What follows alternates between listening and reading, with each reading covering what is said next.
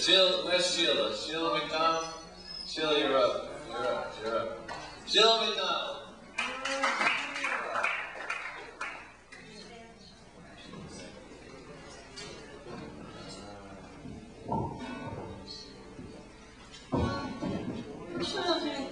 There was a song I wrote after hearing a story, a really sad story about a man who had lost his memory, and he had been a musician, so in losing his memory, pretty much lost his whole identity. And the song is called "My Wallet."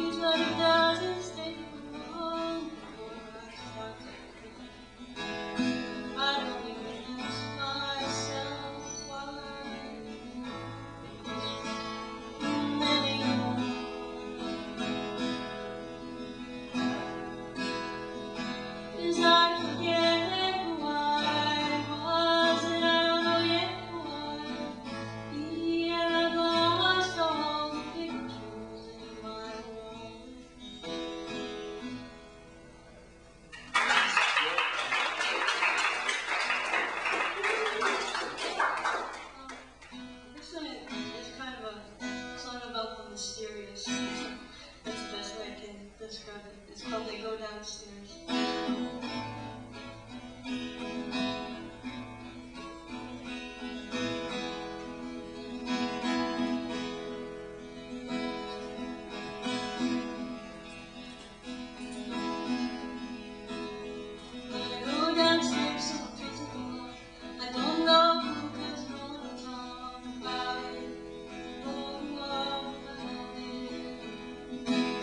About it, know what I'm talking about.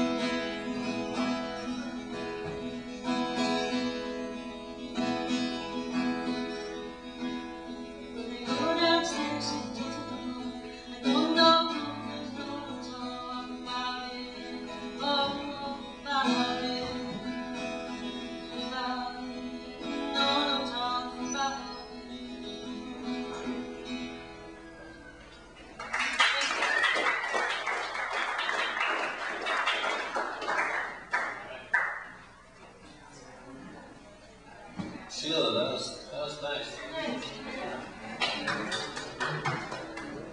Like that. Where's Teresa? Is Teresa here? G.B. McSee? There you are. G.B. McSee, here she is. The latest of the greatest.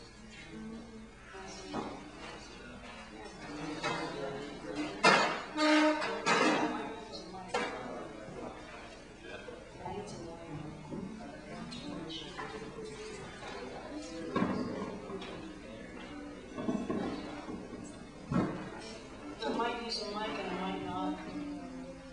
She's my favorite, this one. And it's probably what my daughter's doing now and what I did 20 years ago as a woman. It's called Cactus Tree. There's a man who's been out sailing in a decade full of dreams, and he takes her to a schooner and he treats her like a queen, bearing beads from California with their amber stones and green.